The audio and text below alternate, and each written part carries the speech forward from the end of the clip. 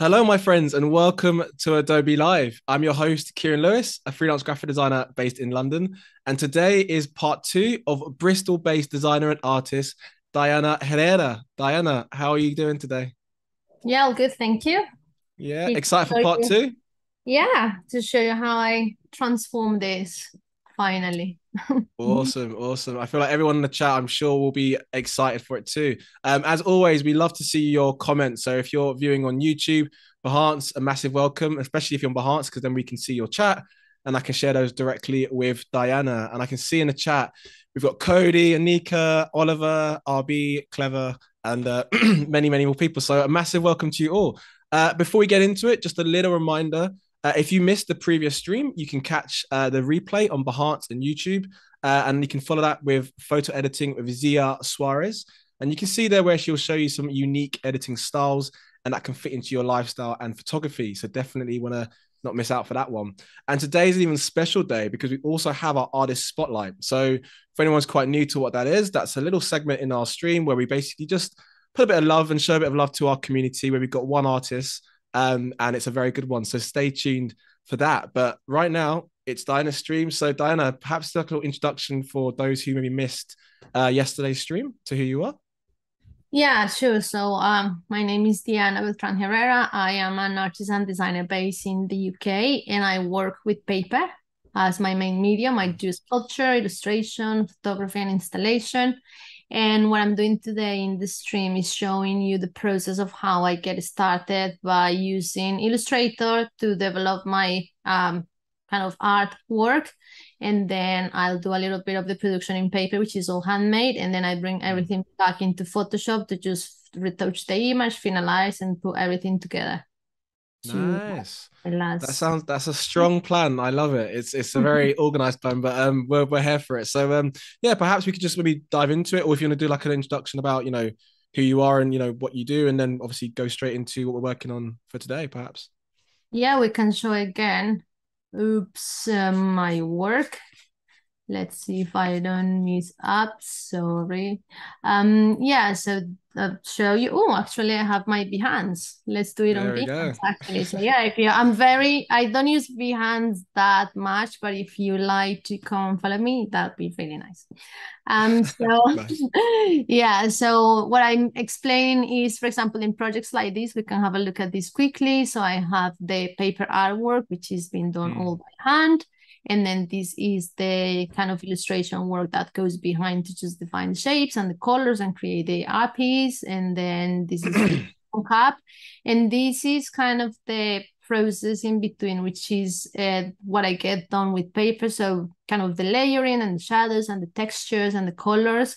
And then after Mm. I have all that, then it's a matter of just kind of Photoshop everything and then put it together in order to create Nice. like the final piece. So Nice. this is kind of one of the closest examples of, and then we Okay. have another example here, which is this illustration, but this is all just done in photography. So I use Illustrator as a way to give me some, heads up on what Mm. the intention of my work will be, color shapes, all that. Then, for example, this one was just something that I created in paper and I just photograph it and then clean it up in Photoshop. So it doesn't have any layering or anything. It's more like retouching the image. Nice, nice. I mean, your work is absolutely incredible, and obviously for those yesterday in the chat, we saw a bit of the work, and I mean, today's an even special stream. It's your last one, but also it's quite nice to see that process between working with print and how you work in digital. So perhaps we could delve into the first program you're in today. Is it Photoshop you're in or Illustrator? What are we working with Yeah, today? so we were in Illustrator yesterday, and this is the last kind of the last art that I got. And then Mm. some people were really keen on this lady with the green background. So I went today and I cut everything in paper and I created my gradients. So what I Nice, wanted to do today was kind of show you first a little video of what this process is about. cool. So let's just open this up and then just bring down the volume. And then you can see here kind of how it happens. So I have the vector file that I put apart. And then I send it to my software, which is I work with a machine called Silhouette that cuts everything for me. And then here I am kind of cleaning everything, painting everything. Then I kind of create the reliefs and give shape to the paper. And then I start putting everything together in a kind of collage way. And then I layer it up so then you can get all these lovely shadows and nice. It looks details. awesome. I mean, it feels like real life Photoshop, right? With the layering system that you got going on there. So it looks great. I think that, yeah, I think you just say this. But then I realized like this sometimes is a bit too complicated, especially when I came back with that image. So I'll show the final art of that one. Nice. Um, and then I'm going to start building a new one from scratch and see how far I can get on that. So here is the kind of translation to Photoshop into what I have for my fish illustration that is right in the background. So you could see that everything is now made out of paper, and then I use the spray paint to create all the gradients and things. But then this one, it's a more, it has a lot more process because I have every element independent. So I can bring it in and out as I need. And this is what I will be doing today, which is something quite new that I've been Nice. doing over the last week.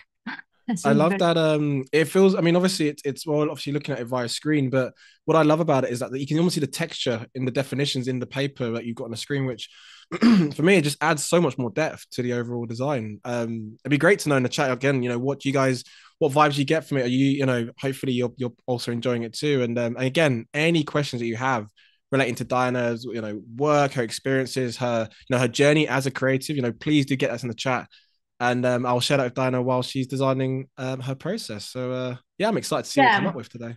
So I'll show you here, because this is obviously the one that I've done already to test that this idea was going to work. So here I have my illustration, which I put on top to just get an idea. And this is the image that came out of the camera. Now, when you see this, looks very, very poor. And there wasn't a way that I was going to be able to fix this unless I start cropping everything out and putting it together. So this is what I used to do before when I wasn't using Photoshop fully for my work. And this is kind of impossible to clean up, because you have to start putting every single element out. So then now this is the result. So I think I found that if I start bringing every single element like that, and start doing all the process and kind of doing the collage and editing every layer and doing the shadow, this is like a new transition for my work in order to make it more, be able to control it more. So this is what I will be doing today. So I brought the frame from the other artwork, and I brought the little logo and thing, and then here I have my background, and I brought the little illustration, so it will guide me in the process as I'm going to start putting everything on top. That was a favorite one yesterday. I remember we had our nice little collection. And again, if you maybe missed out yesterday, we were actually working in Illustrator, and it was kind of nice to sort of see Diana creating the graphics, from scratch and building. Obviously, today we're in Photoshop, but I remember the visual that we can see now on screen was definitely a fan favorite, especially my favorite. I loved the detail on it. It was really cool. So let's Very, very see. cool. Let's see if I can do this. I can, but then I can start also explaining on the other one that I had ready and start putting it out. So I took my elements, which is the ones that I will be using to put this together. So what I did is obviously take everything apart in every single order, and I wanted to get this kind of gradient in there and in the cheek. And also, I mean, this one didn't come out so well, but I think I can fix that. So what I'm going to start doing is selecting everything and cleaning it up. And then, just while I start to do all this. There is also another thing that I like about already, taking the photograph, because it's already giving me information about the shadow and how I can apply that, create that, because I'm going to be faking it in Photoshop. So then I can aim for what I have in here. So I'm going to bring this, and I'm going to do piece by piece until I can start constructing these face of this Nice. girl. Yeah. And whilst you're creating that, I remember because yesterday it's interesting because a lot of our streams that it's obviously mainly digital work that we operate in, and it's amazing to host you today because obviously you work primarily with paper, and I know yesterday we sort of touched on the pros and cons about working with print and with digital. What would you say? Is there anything? Obviously, we're working with physical elements. Is there elements in there that you the pros and cons again for perhaps those who missed yesterday that you really love about working with print that you don't necessarily get on say digital? I think I mean, I think the textures definitely are Mm, really interesting. Also, the layering. Sometimes when I pop in straight that and I get like a really nice result in the paperwork done. mm, There are if especially like the air that I show you, there are too many elements that's really complicated to put up in Photoshop because it's so much information for the program to load. So I think mm, you can do all those by hand and then just import them in Illustrator and then retouch them. It really adds a lot, but at the same time, it's a lot of work to control. So you saw on the fish. yeah. I didn't nail that one in paper even if I wanted to. Um, Mm, so sometimes it has. Yeah, I think I'll go for the handwork needs to be done very beautiful to a high mm, standard because then you're not going to retouch that at all. Like when I brought the fish in, the fish just mm, came straight in as I made it. yeah. So trying to make that from scratch in Photoshop is probably going to take a lot longer. Sometimes when Mm, you make something by hand and then you just bring it in, you have that, tactile, the texture mm, and yeah, being able to add all these details and all the shadings and colors. And I think that takes a lot longer to create in a program if you want to yeah. focus on making every single element from scratch. No, I So get that. It's funny because my brain always thinks as well, and I don't know if you've done this before, but hopefully I'm not alone in the chat or in the design when it does this. But when I'm say working with print or even just doing like drawings, for example, scamps, my brain tells me I want to do undo if I've done something wrong, but like, well, actually, no, this is not on a computer, this is real life. So like your brain tells sometimes to kind of work in the computer terminology, but it's good old fashioned pen to paper. Yeah, I've definitely been guilty of doing that many times, undoing when you can't undo, unless you can obviously undo the script paper and get some new paper in. But you know what I mean. It's a funny one. yeah, But yeah. So for yeah. so for example, to do this face and to get Mm, that little, shading in there, I had to do 2 or 3 tests because they didn't come mm, out. But you see, already without having to yeah. add much in here, now I have sometimes, the camera doesn't get the best angle. So, but sometimes I just kind of match my art behind. Mm, So I had the little gradient made out of in the colors in Illustrator. But I makes think such a it difference as well. once I can is tell. nicer, yeah, because then you have all of the little, spots, and then sometimes if, for example, I have one that is too big, then I will come in and just clean that out, Yeah. and so nothing feels like. You're giving So him a manicure, Diana. I love it. yeah, and Yeah. and obviously, maybe that yellow is a bit pale, and I don't Mm, want that, so I might just going to um just go one by one and I start playing with the nice. saturation just to get a nice feel of what's the color. Mm. uh, It's a bit and of a try and error, no? Like it's a bit of a you have to kind of try, to have a look how it looks and then kind of go back and forth until you're really comfortable with perhaps the final one. But yeah, I get that so vibe. I find that, I mean, this is very new, so I've only been doing this process like this week. I've Mm, never done it before, but I'm already yeah. finding how clever it is to have every single piece loose. Because if Mm, I don't like this piece, then it just goes away, or I can yeah. change the color. Sometimes when I have a big illustration and I have like everything and everything is just one image, Yeah. I struggle to change the color of that particular thing that I want to turn green into blue because it affects Mm, the illustration. But now when I have one by one, I can affect everything individually until I get the sensation that something is nice. for me. So what I'm going to do here now is I'm going to create a shadow, um, which is going to try to mimic what I notice in my photography when I did my photography. Nice. I can see as well where we're having some people there coming in thick and fast, Diana. All for you. We can I can see Alex has just joined us. How you doing, man? Alex is another awesome host as well and very, very cool designer. So good to see her. And also it's refreshing to see I'm not the only one in the world that does almost like quick save auto saves in real life. He mentioned I tried to use quick save in real life, it doesn't work. Yeah, I hear that, pal. I hear that too. We've got a question here for you, Diana, from Robert.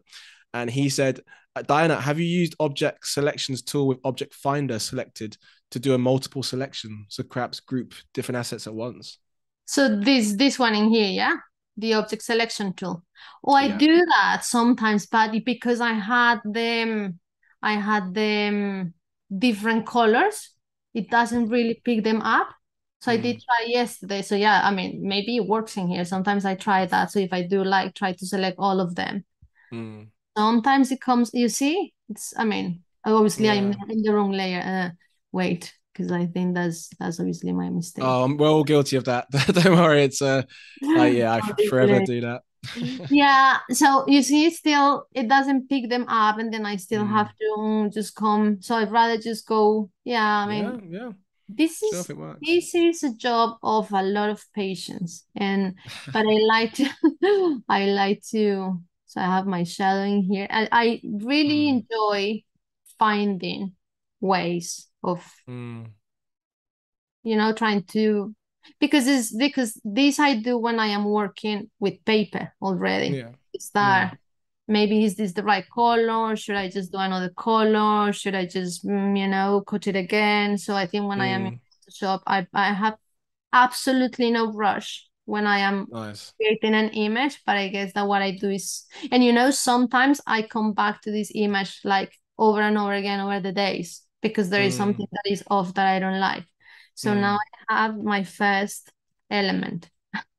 So You yeah, you made a good point about even just that word patience. I feel like yesterday we covered, excuse me, about working with clients and like having those elements that are perhaps very people skills, right? In terms of it's one thing to have the skill, but you mentioned obviously patience being a factor. And I know you worked with some amazing brands, Diana, over the over the years and in your work. Is that again for some tips for perhaps those in the chat? It's a range of people, students, grads, people in the industry for a while. Do you have any tips for those potentially who are just starting out who want to get into? Obviously, you mentioned patience being one of them, but any other tips for those who are just very, very new to the industry? So, I think you just try a lot. I mean, this is about discipline. This is having a lot of discipline when you are starting, and kind of believing in yourself. It's really important. And like when I started, my work wasn't great. It didn't look like as I wanted it to look. mm, Um, but that didn't stop me, and there are kind of micro communities to whatever that is that you're doing. And I think that's quite beautiful because you don't need to get worried about reaching like these kind of top designers and artists in the world and get seen by them. I think if yeah, you start working your way up, this is how I started. I had very few friends that were very influential. okay, There were some that were very good. There were some that were like me. There were some that were my family. But the more people that was in my networking and the more people that I could show every single day what I was doing, the more feedback that I get from them, that really encourages me to grow. So, never mm, dismiss even anyone that is not creative or anything because they have something interesting and important to say. for sure.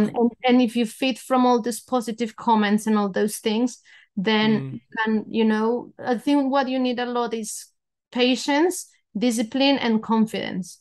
And mm, never be ashamed. I always say to people, don't be ashamed of what you do. It might not that's a be very good at point. the Mm, level that you are expecting it to be, yeah, but I think, that comes from you. And you cannot be ashamed of who you are. And everybody has made themselves with time. I mean, there exactly. are That's a very people good that point. maybe there are people that you just were born very talented. But Mm, most of the people that I know, they have gone where they are. They are where they are because of, they just mm. put all their energy and effort into that, and they just do that every single day. No, I Um, get that. I echo. I mean, I totally echo what you're saying, and I think it's a tricky one because with especially in the freelance world, obviously we're both freelancers, and again we have just a range of people in the chat, whether it's freelance, full time, creative or not creative, not so much necessarily, but confidence is one of those things that, yeah, some people can just have it from very early age, but some people they don't. And I think it's a tricky one because when you're, say, very, very talented, but you're always conscious about how people may receive your work. It's, I think, with our line of work, it's very subjective, right? But also it's, hopefully we're in a community where people are just there to kind of, be inspired and to see other people how they operate. I mean, that's very much the kind of ethos behind Adobe Live and what we do here, because it's a chance for you guys, at home, to kind of see creatives, firsthand, like Diana now, and to create some amazing work, and more importantly, give you guys the kind of inspiration to kind of create your own things. Because we love to sort of see what you guys get up to. It's whether it's the polished deliverable or whether it's the process leading up to it. For me, both sides are just as important. So yeah, just to echo what Diana was saying, that's some good tips there, Diana. Giving some gems to our lovely audience. Thank you for that. Yeah, well, this takes time. And people, It I does. always say, people really don't see all of the hours that you invest Mm, every single day doing your work. It's a lot of, like, most people, I don't know, but I know people that they just live for what they do. And I mm, love when I meet someone like that, because this is the passion that I have. Like, mm, I live for this and there is nothing else that I want to do. So for me, every time that I find something new, mm. that I can add something to my everything that I live for, it just translates into the work that I do.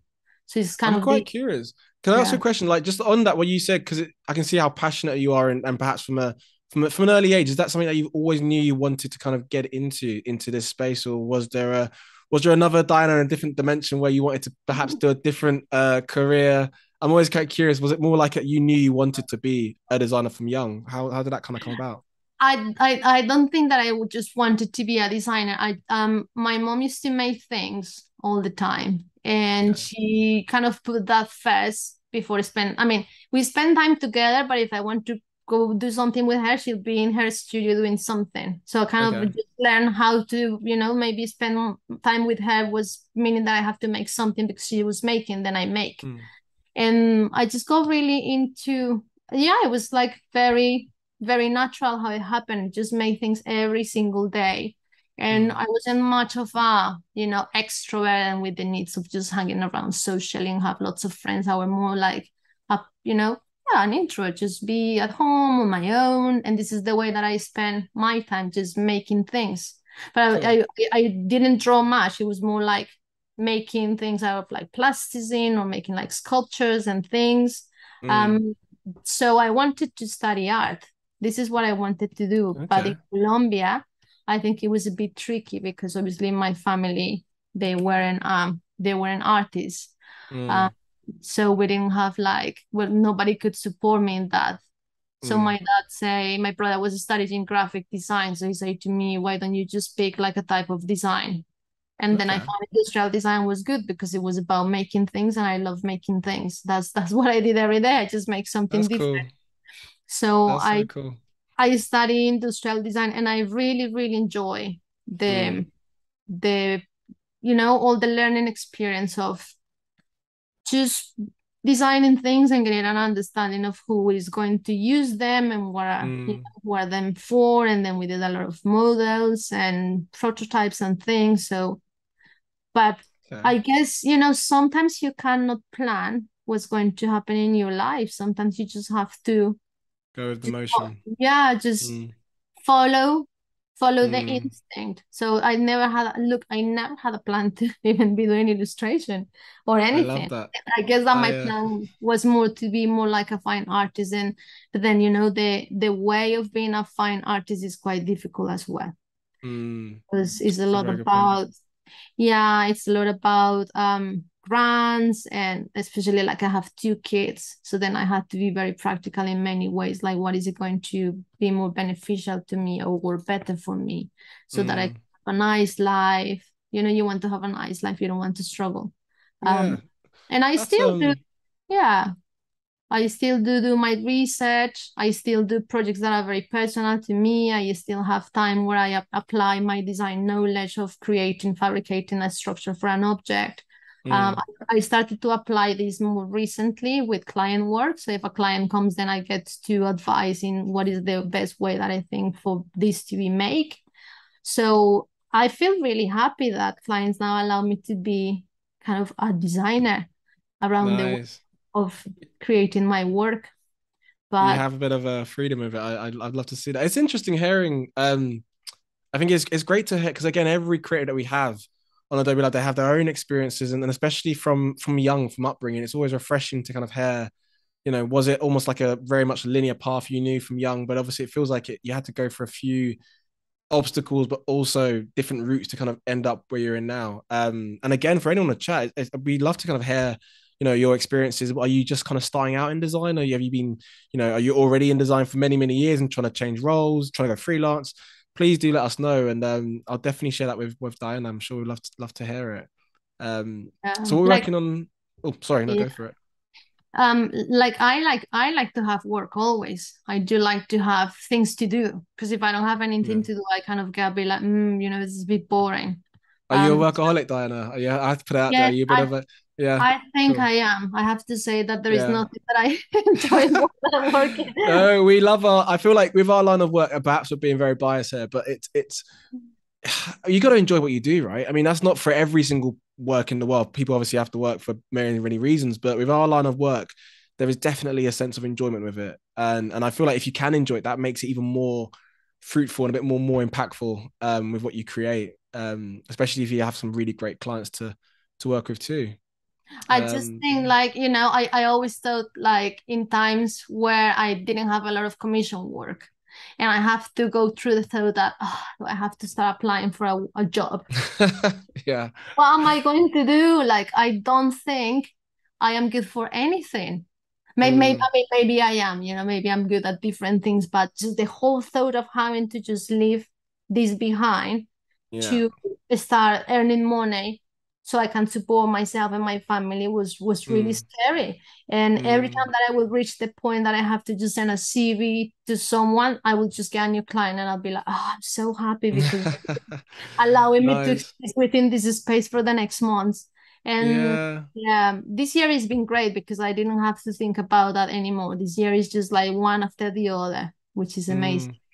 But you Uh, know what I love about that? What you're saying, it's I always think that these experiences are not luck. I mean, sometimes in the world you need a bit of luck to kind of get by, but I'm a very firm believer in that hard work and you put yourself in the right place, right time. So it's like you mentioned that experience of not having a client and you put CVs out and eventually one comes.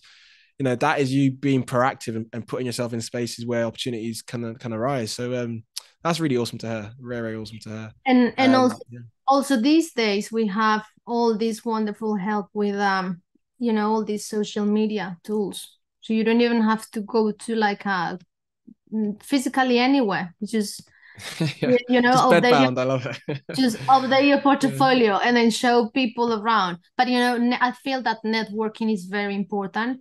I Mm, always feel that you never know who could be beneficial for your future. So it's just the more friends that you have, the more people yeah. that you meet, the more connections that you create, they Mm, will enable something. And sometimes it's about just like voice to voice. Maybe someone needs mm, service and then they feel they can do it, so then they just voice out and then you get the job because of that reason.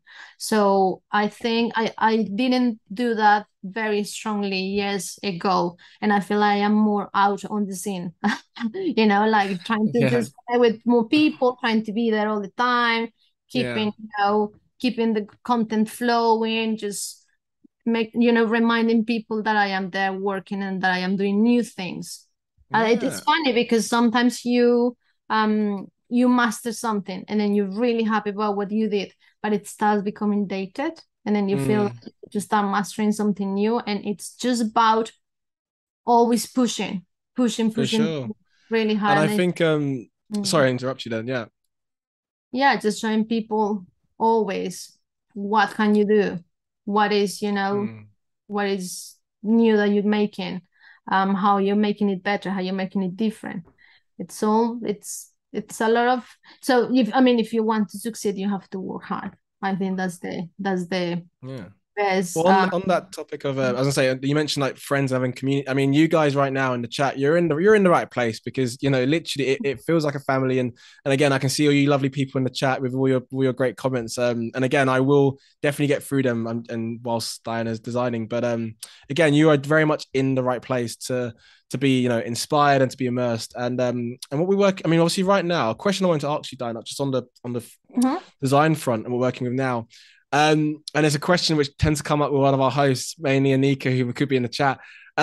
With saving files and like even like layering and like color codes, how does it work with you when it comes to design? Because I feel like every designer is very different with how they structure their filing systems. And I mean, I'll put it out there, I'm a color code guy on layers, which is a bit Mhm. OCD, but not everyone's like that. Are you a folder of subfolders? Are you like to save as? Are you what a and that's a little hint, by the way, to save as. But yeah, what I kind have of to design? say, Yeah. I am very messy when it comes to Photoshop. Very Okay. messy because I get carried away so much into trying and experimenting with the colors and everything that Yeah. sometimes I forget what I have done and how to go back to what I did before. Yeah. And sometimes I just add so much on top of it that I forget which is the one that I had to turn off to get that. Diana, that's So naughty. this is Okay. the most organized ever that you've seen Photoshop in my Oh, I life. love that. We're getting the are we getting the VIP treatment because we're on a stream? We're gonna. Because look, I I am love doing that. the shadow, the paper cut, and Uh, the color and the saturation. I love But that. oh, you have to see my Photoshop files before. It's a mountain of things on and I don't even name them. I never put like a number or a name, nothing, because Uh, I don't do Photoshop. I do sure. paper. Sure. So Well, I mean, I love that. That's your little justification. And if that works for you, and also, do you know what? I'm going to be devil's advocate here, and I'm going to. I mean, I definitely layer and just for my sanity, but I'm a firm believer in everyone has their own way of working, and potentially if it's a way that you kind of like a method to the madness, let's say. And the reason why I say it is because, and it's another question for you. I'm quite curious with desktops. I always find like when people save work onto a desktop, which is totally fine. I'm not gonna be that guy that's totally cool with that, but it does drive me a little bit crazy when I see loads of messy desktops. I have to do like the old order and alignment. Are you a everything on desktop kind of person? I mean, you're not to show us, of course not, but like, are you a how are you? I feel like put you in the dark there. it's When it comes to it's funny because I am, how do I say, I am tidy, yeah. but sometimes I'm not very organized. And it's hard to find a system because how do you, I mean, it'll be easier if everything that you do work-wise is digital. So then it's a lot Mm, easier for you to just label things in terms of dates or months yeah. or projects. But imagine that I have digital, a sketch, photograph, paper artwork, and then in Mm, process. So when I do a project, I have like 5 different fields of information. I have my sketches, my vector files, the vector files that I use for cutting. Then I have mm, all the images of my process. Then I have all of the final arts, and then I have Photoshop.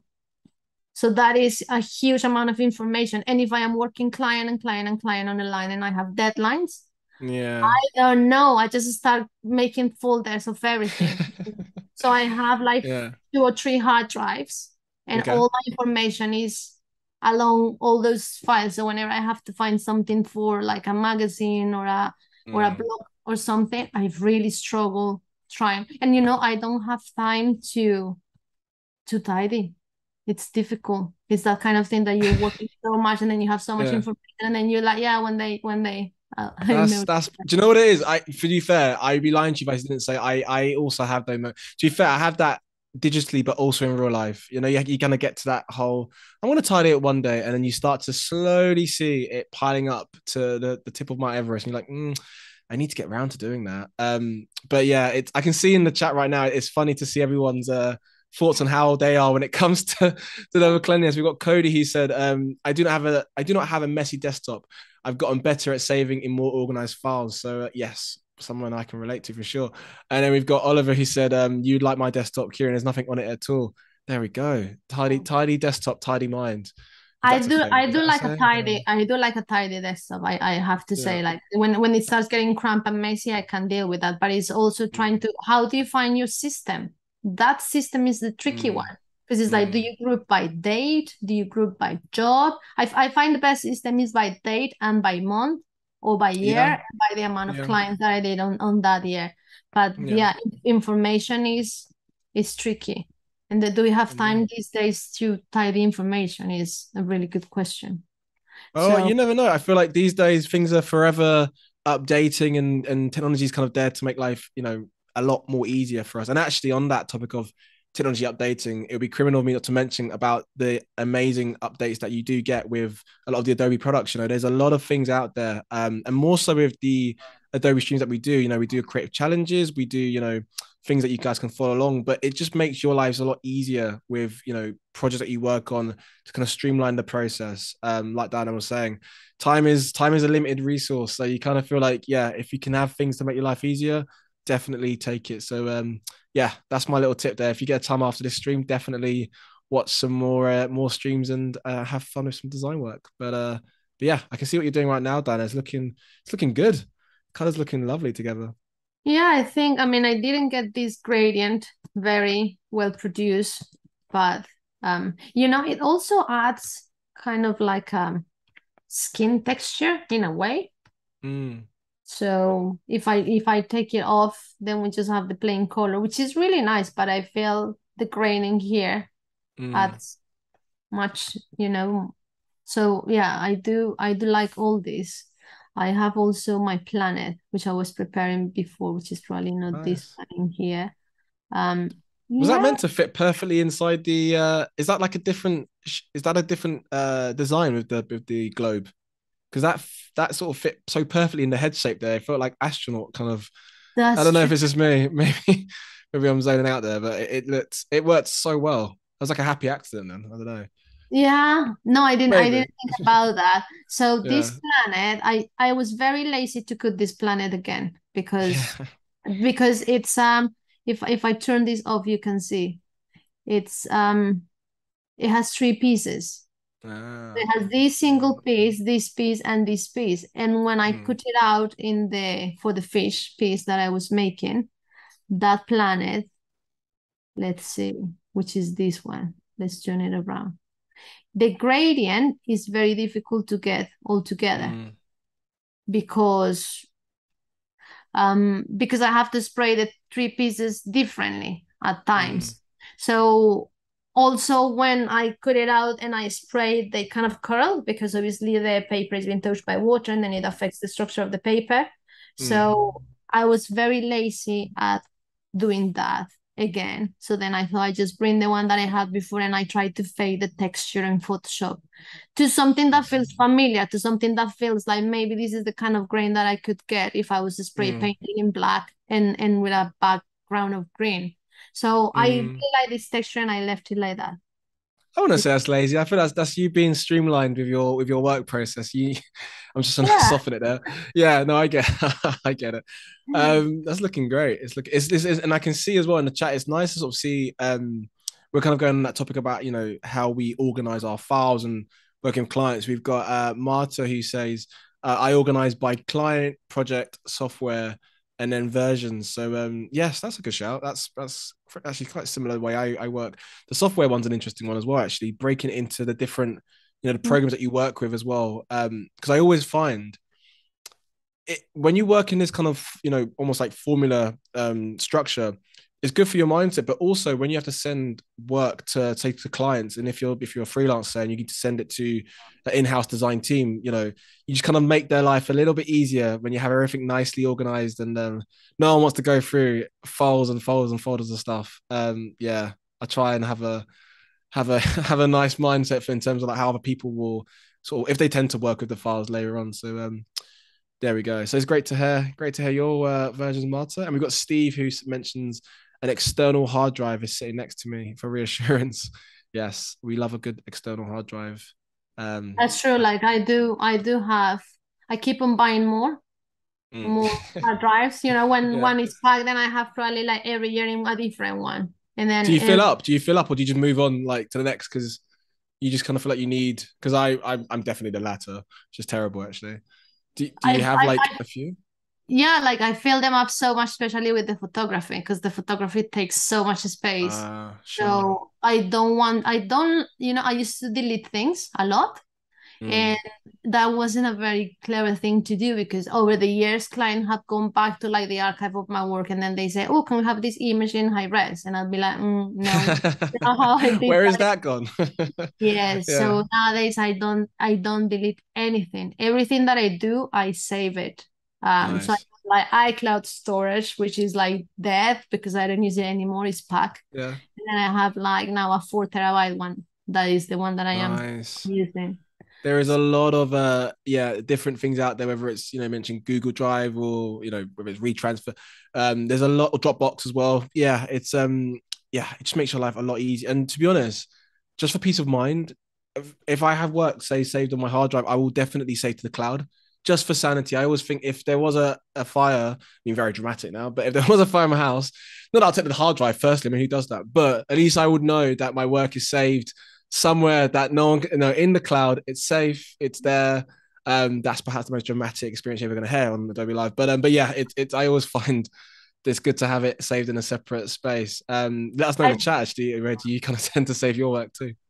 I do the same as you. Yeah, I everything that I have, I save it in the cloud also, because you never know, like, what if. you never know. But I've thought about the fire so many times, and I always think like, what's the best that I will save? My computer and the iPad. I need my files. I don't That's care about terrible, isn't it? That's yeah, terrible to yeah, the electrical items. especially if you have a deadline in progress, and the last thing that you want to lose. Would that Imagine. go through your mind first? Like the oh no, my client deadline. No, maybe the kids actually. Then the client deadline. Save my Yeah. children. No, I need to. But doesn't it really gives you anxiety, the fact that you have all these deadlines and then the jobs don't come to an end and then you have to carry them for weeks and then you just want to see them out. I just want this job Mm, out. I don't want to have any doing with this anymore. Um, that happens a lot, doesn't it? With I feel like with free, well, in definitely full time as well, but with freelance especially, you might find yourself in a bit of a basically there's no end in sight. There's no end in sight, and it feels like you're just kind of going in loops with clients. Actually, and that kind of leads to a nice question about how do you deal with your clients, Diana, with like feedback and amends because we all have our own ways of doing it, and sometimes people write it in the contract, see the agreement, how many rounds of amends and feedback there is. Do you have a structure and process of how you kind of deal with clients when it comes to amends and feedback, or even a tricky client potentially if they've got some real, tough feedback or amends? What's your kind of method with dealing with that? I think that is the last thing that you acknowledge when you sign a contract is how many rounds of feedback are you going to go through with a particular client. And when I have done that in the past, I forget to state that at the early stage of the job. And Mm. sometimes they can go, there are clients that can go actually forever and ever and ever. And I was doing this, I was A long designing this client. also. Yeah, I was designing this poster last month and it has taken me months to make it. And every Mm. time I send this new image, then it's wonky in the corner. And I was thinking, but it's made by hand. I'm not digitally. I made it by hand and I have to photograph it and make sure that everything fit within the square. And I try to Photoshop Mm. it as far as I will get. And then the Mm. feedback just came to a point that it was very silly. And I had to say, I think at this stage I need to charge you more. And then she said, we can send the file and then we'll handle it ourselves. Yeah. Was the Sometimes you need to kind of like flexibility with our line of work is important, but I always find there's a fine line between being flexible and how can I say in a PG word, not taking liberties. There we go, that's PG enough. Because yeah, it's a tricky one because yeah, you definitely want to do your best and you want to make sure obviously the both parties are happy and especially the client. But if you kind of see that things are going in a space where it doesn't really feel like there's actually you're not going anywhere forward, it feels like it's one step forward and definitely three steps back. You kind of have to, like you said that, Diana, where you kind of, you kind of draw the line and you kind of say, well, actually, we can move forward, but actually, potentially, a charge will be inclined on it. And maybe that's a good thing for them because it kind of gets them thinking, well, was it necessary? And are they just kind of doing things for maybe the sake of it? Mhm. Yeah. And I feel when I have used that, the budget, I need more budget, they always come off. So they You scared always them be like, away. no, yeah, because sometimes they Yeah. feel that you actually don't have any more clients and that you don't have anything else to do, that your life is Yeah. just, clients Mm. don't know that you don't work exclusively for them and that you Mm. have, family, life, sleep, eat, another Yeah, client. very good So point. sometimes they get very, they just want the work to be done Very good quickly. point. And And perhaps anyone on the client in the call that in the call in the chat, sorry, I should say that is a client. By the way, this is not a we hate client. It's just actually it's quite refreshing to hear another creative, and this is real life. This is, let's be honest, this is real human experience of how you deal with other clients. So definitely get those in the chat, and it's quite a nice time to say. I mean, the time is kind of flowing by, but we're a good 45 minutes into the stream, and if you are just joining us, a massive welcome. You're in the right place. And again, we have the lovely Diana Herrera, artist and designer, and she's creating a nice postage stamp collection. And today we're working primarily in Photoshop, and you can see her working with different graphics. So any questions you guys have, please do get that in the Behance chat, and I will share that directly with Diana. So a welcome, and we'd love to hear your comments. And if you have any tips or tricks, then yeah, Tips and you can tricks. share them Sharing is caring. Do it. because I've noticed that in Photoshop, sometimes you take the Mm. longest doing something is because you don't know of all of the Mm. tricks and things that could really make your life easier. So I wasn't doing this process like this before, and I feel like this one is helping me a lot more Yeah. with. What are we doing? I mean, just perhaps maybe talk us through a little bit like your Yeah. maybe for those who are So quite new to Photoshop as well.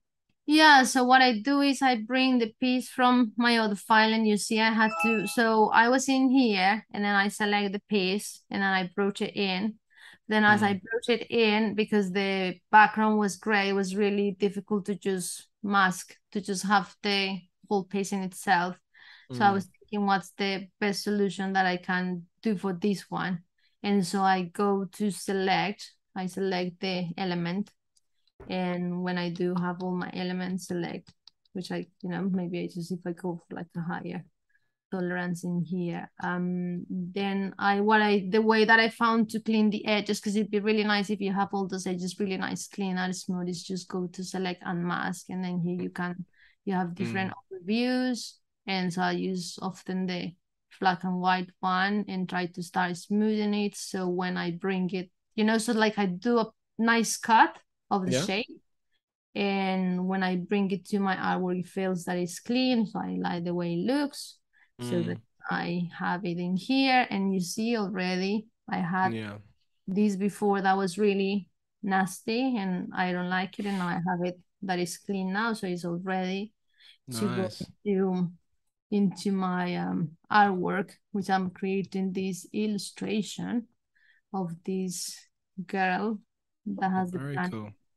Planet, behind. planet, planet head. I feel like planet brain. I'm getting that vibes.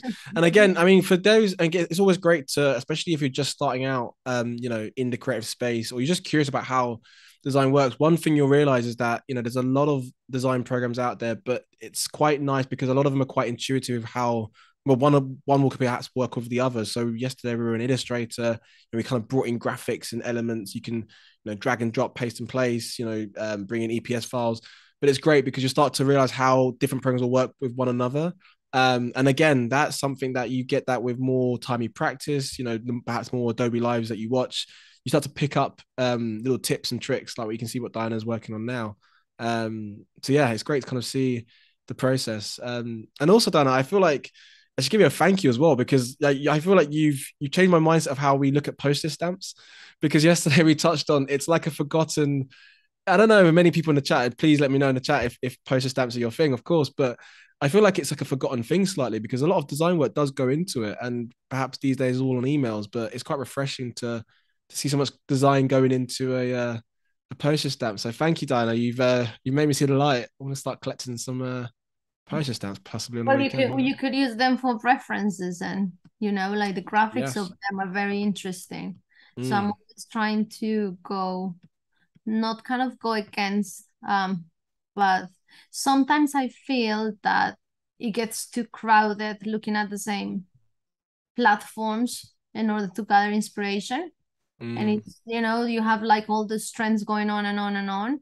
And it mm, feels really, I mean, either you end up following them and then your work end up looking like somebody else's, and then you lose your identity in what you're doing because you just mm, sometimes jumping into things that really don't belong to you. And then everyone, like, we can pick certain types of work really easily and be really inspired about them and start following, kind of copying or imitating them in a way.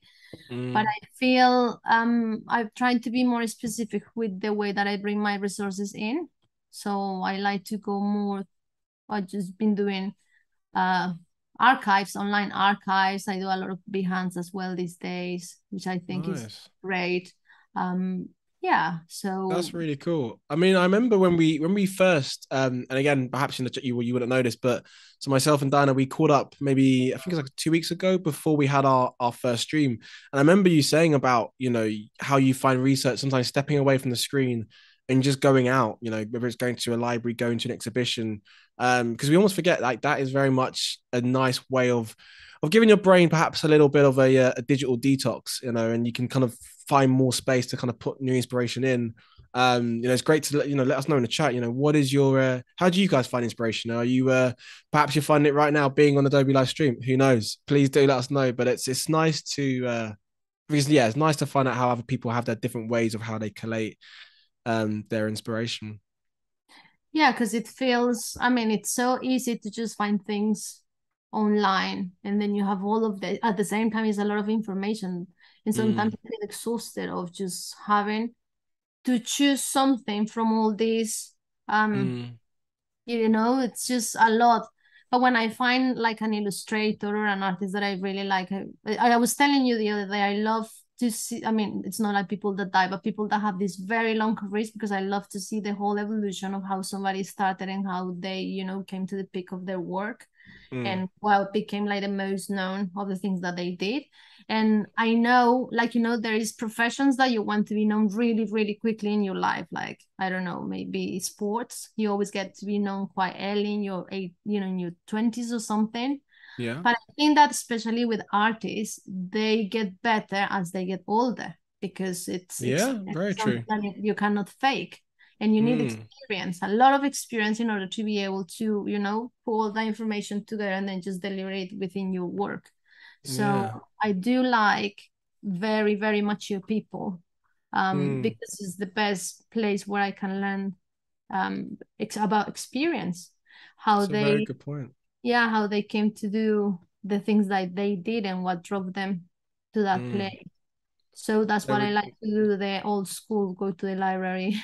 No, Uh, I love that. That's definitely not old school too. I think there we go. Like we're like a fine wine, we get better over age, right? There we go. It's something that experience is something that you can't force it, right? You kind of have to just let it organically do its thing. And I always feel like when you enjoy it even more, it goes down a lot more smoother. Potentially, how you kind of learn and digest the information. But no, I'd love to hear. And I can see as well in the chat we've got so Cody mentioned about I find inspiration through my passions, interests, and other artists. So yeah, that's always cool, and definitely check out Cody's work because her work is insane.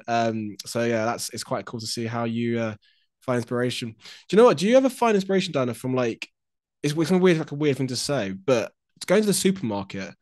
Like I realized the amount of different types of brand, and it doesn't necessarily have to be a branding project as such. It's just more how people have worked with typography, imagery in a very small space, depending on what the packaging is, of course. But I always find going to the supermarket is I kind of get a bit bombarded by like the different types of styles and packagings out there and how things are placed. Like that is also um quite a obviously going to a gallery is perhaps a bit more smarter, but the supermarket is just you'd be surprised. It's something that, and again, it's for the mass. It's not necessarily for people in particular. It's a supermarket. So I always find going to a gallery is perhaps quite niche because it is potentially for a particular audience.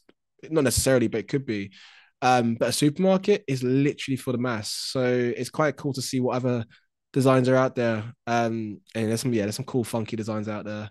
I, Let us know in the chat what designs you like for sure. I do agree with you, because I do a lot of that too. I mean, in the UK, it's quite nice because, like, if you go to Marks and Spencer, you get all of the branding that is not like Mm, any other branding, and then it's really beautiful to see how they make products. So I don't think I did have that experience when I live in Colombia, because the design there is a bit heavier.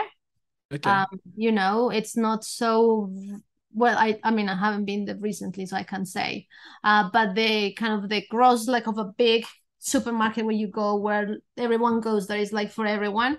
Mm. It's interesting the type of design that you find in there, but when you go, like, to, for example, in the UK or in Europe, you always find it's very, very refined. There is a lot of graphic design, Yeah. the printing process, and the colors that they use, and the embossing Mm. and all that. Is like you almost don't want to touch those products because it's It's delicate. so preserved.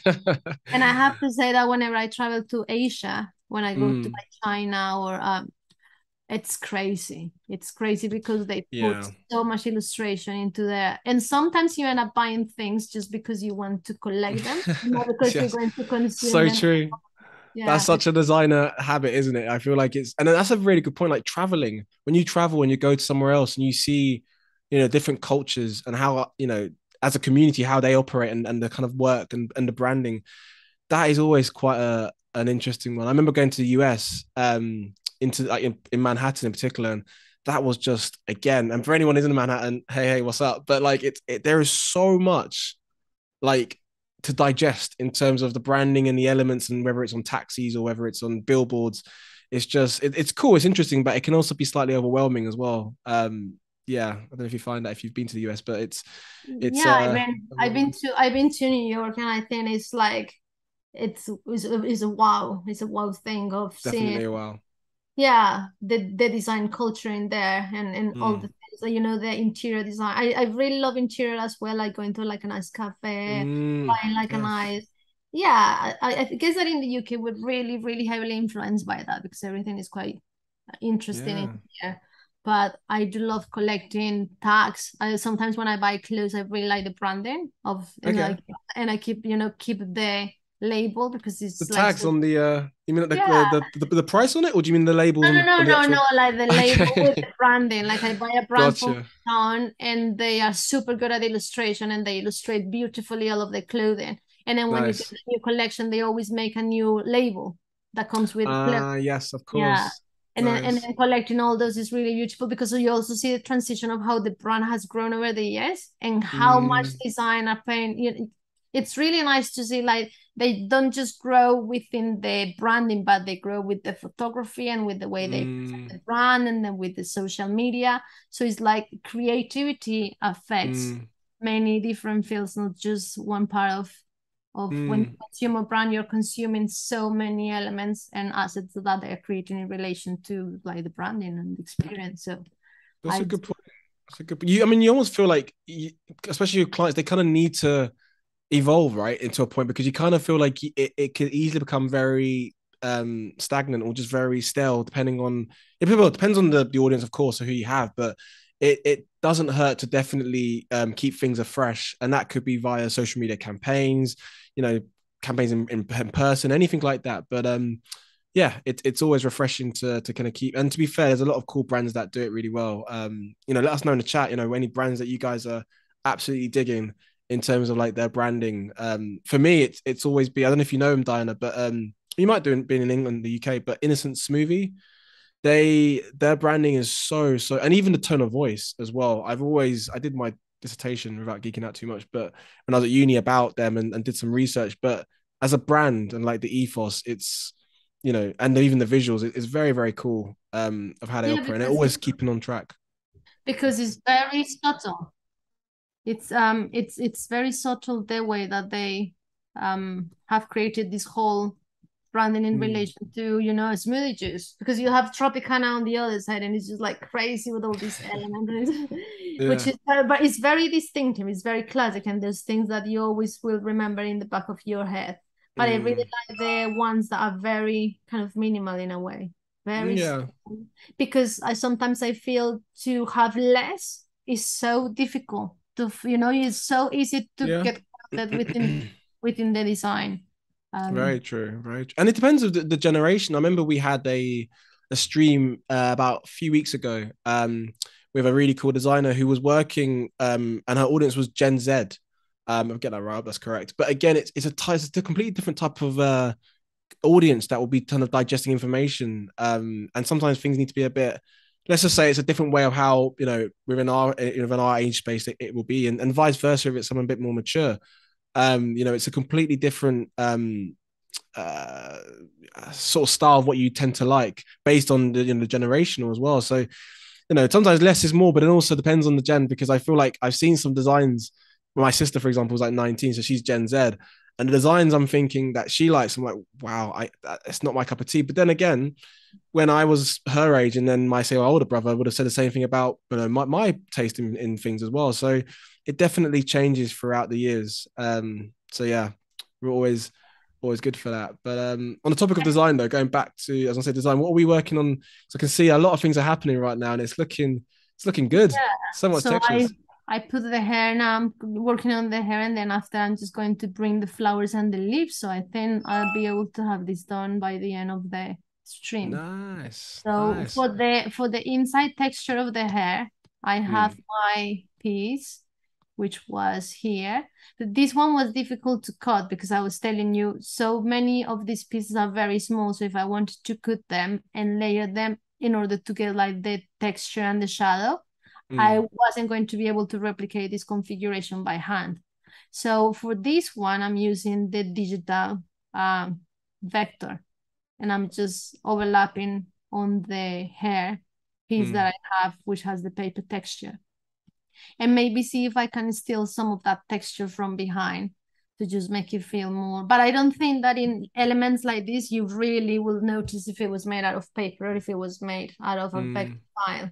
So I don't think I'm really worried I about mean, it that. looks it looks pretty. It's great. Like, if you can you zoom in a little bit more because my brain is. I mean, literally, I'm seeing like a brain. I feel like the kind of the nerve endings and like I'm seeing like the cerebra of like someone's anatomy. Do you know what I mean? Like the way I know it's obviously not supposed to be a small petal, but just the structure of it all, it's so intriguing. There's a lot happening, but in a way that is so digestible, and it's obvious that it's on top of layers, which I think you've done it really, really, really, really well in terms of how it looks. Well, because I've only done one couple for an illustration of a book, and it's the only time that I've done people in my work. And every time I have to think about them, I don't like to add, I think something that you need to be really good at is the expression because it really Mm, tells of the if you draw wonky eyes or an eye that is not right, it can really mess up with the whole facial expression of this person that you are creating. And because yeah. people know my strongest point, I always feel maybe I just like to contemplate the silhouette because it's already telling you that it's a somebody, but then Mm, it's up to you as to what expression you put into this person. So I mm. always like to focus in the hair because it's like the area where I have the more space to create detail. Otherwise, That's a good point.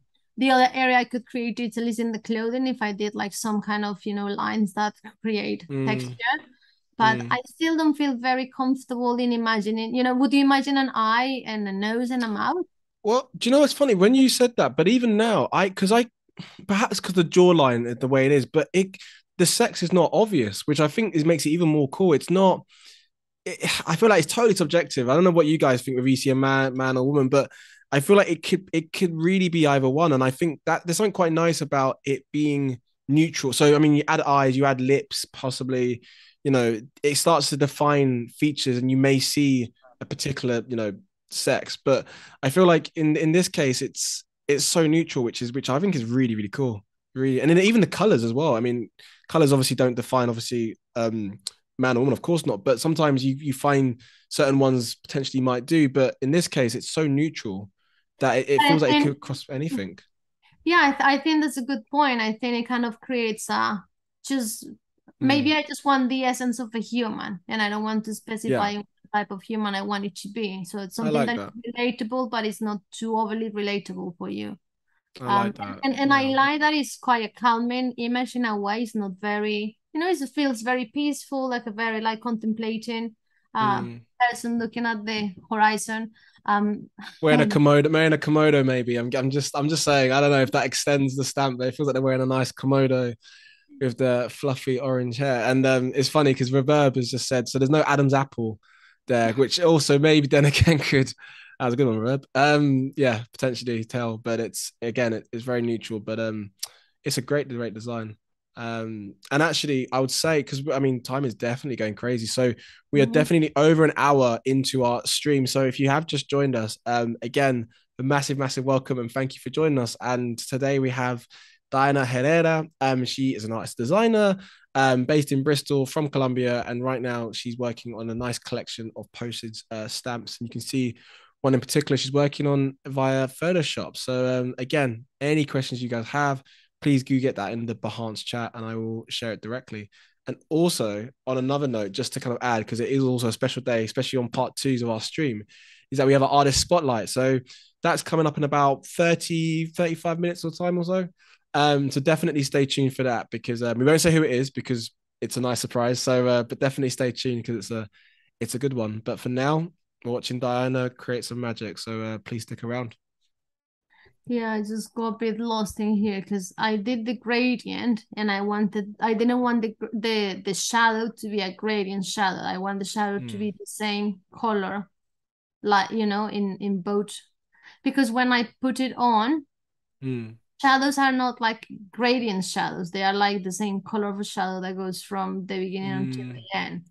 It's like Uh, light to dark, no? Slightly Yeah, from so the it top. looks like it's Yeah. light and dark, but I wanted it to be. So I don't know. I tried to replicate this and it didn't work. So I think I'm going to erase a little bit of the shadow to just soften it up without having to compromise my artwork. Nice. Sometimes I do, if I want like less of something, then maybe I will Mm. just go and I just erase a little bit because it could, look, maybe this is what I wanted. And so I Yeah. didn't need to do the shadow again. So I guess I go my shadows and one.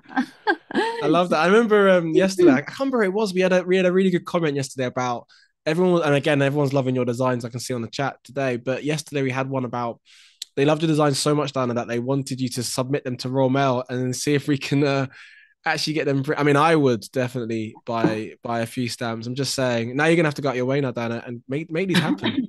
Make it into a real thing, and yeah, you're gonna have a whole influx of Adobe Live audience purchasing your Well, that'd custom be, made I mean, stamps. yeah, that'd be nice because I'll really, I think I'll really enjoy doing that. Definitely. And But actually, it's, I was gonna. Oh, sorry, go for it. oh, sorry, I was just going to say, where do you, maybe I need to get in the job of trying to find the place to submit my designs.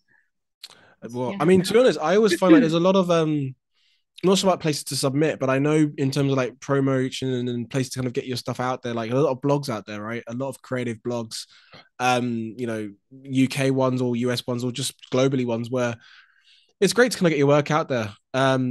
Just putting out there, you've got brands like, Creative Boom, it's nice that. I mean, do you kind of follow any particular blogs, Diana, in terms of like for your or just checking out stuff to see what's out in the community? Do you have a list of favorite ones or not Yeah, so I think much? I do. I do a lot of it's nice that I like the WeTransfer blog because they have a Yeah, that's a good represent shout. and I really Yeah, like that one. I do like good shout.